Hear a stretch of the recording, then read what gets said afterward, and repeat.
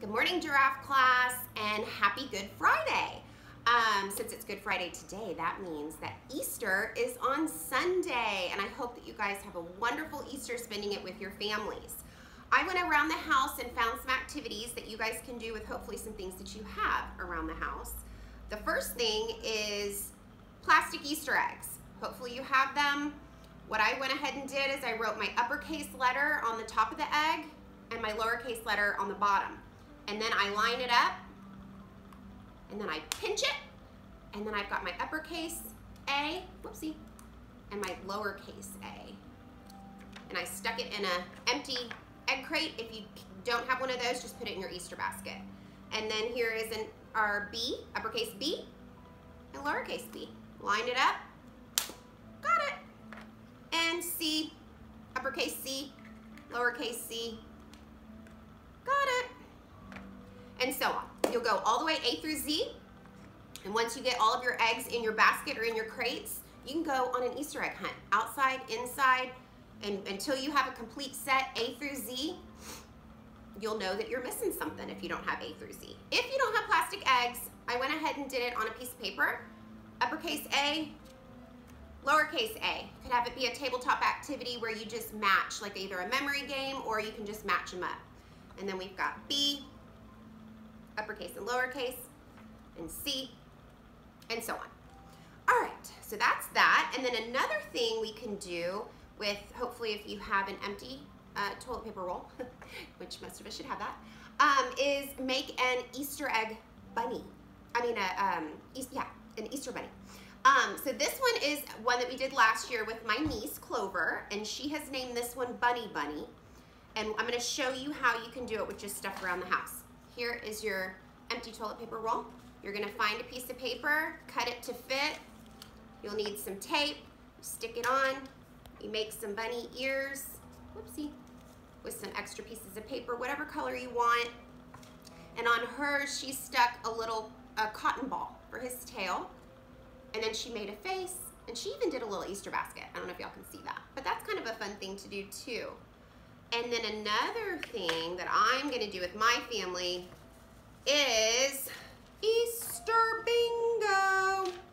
I know how much you guys love to play bingo in our classroom. This one's a little different because our squares have numbers. I found this off the internet. It printed about 8 boards for my family. So you can find this pretty much anywhere.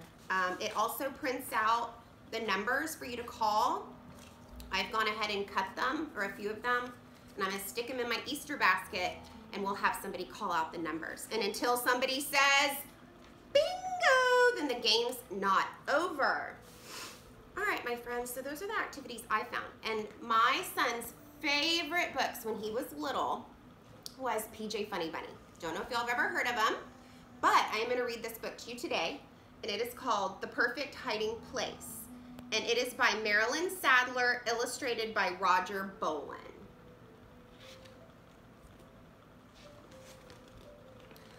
One afternoon, PJ Funny Bunny and his friends were playing hide and seek when PJ's little sister, Honey Bunny, came along. "Can Donna Duck and I play too?" she asked. PJ and his friends did not usually play with girls, but to everyone's surprise, PJ said yes. So Honey Bunny and Donna Duck ran off to find a hiding place. They were so happy. At last they would be playing with the boys. "What are you doing?" Richie Raccoon asked PJ. "I thought we didn't play with girls." "We don't," said PJ. "Let's go." Then PJ and his friends got on their tricycles and rode away. Honey Bunny and Donna Duck found the perfect hiding place. It was on a small ledge on the bank of a stream behind a large bush. "They'll never find us here," said Honey Bunny as they settled down to wait.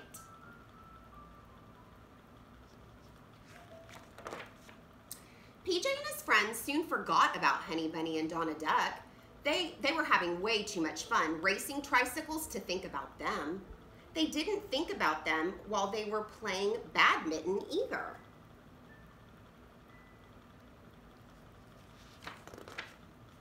And they certainly didn't think about them while they were climbing trees. Soon it was time for dinner, and PJ and his friends had to go home.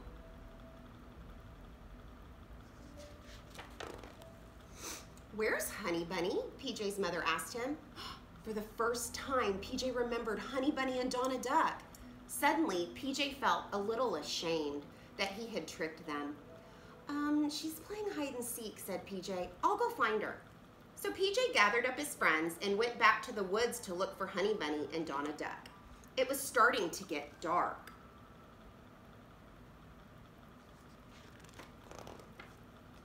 They searched for a long time in all the usual places, but they could not find the girls anywhere.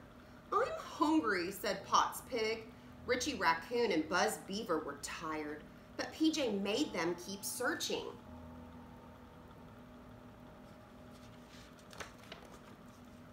PJ was getting worried about his sister and Donna. PJ and his friends agreed they would never again trick Honey Bunny and Donna Duck. Then all of a sudden, PJ heard Honey Bunny's voice. "This is the perfect hiding place," she was saying to Donna Duck. "They have been looking for us all day."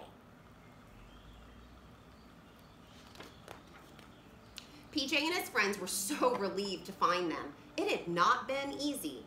Then PJ had an idea. "Honey Bunny, Donna Duck," he shouted. "I give up. I can't find you anywhere." Honey Bunny and Donna Duck leaped from their hiding place. "Here we are," they shouted. Honey Bunny and Donna Duck were so happy. "We won at hide and seek," said Honey Bunny. "But best of all," she added, "we can play again tomorrow." It's a cute book. All right, my friends, happy Easter. Enjoy it with your families, and I'll see you next time, okay? Mwah!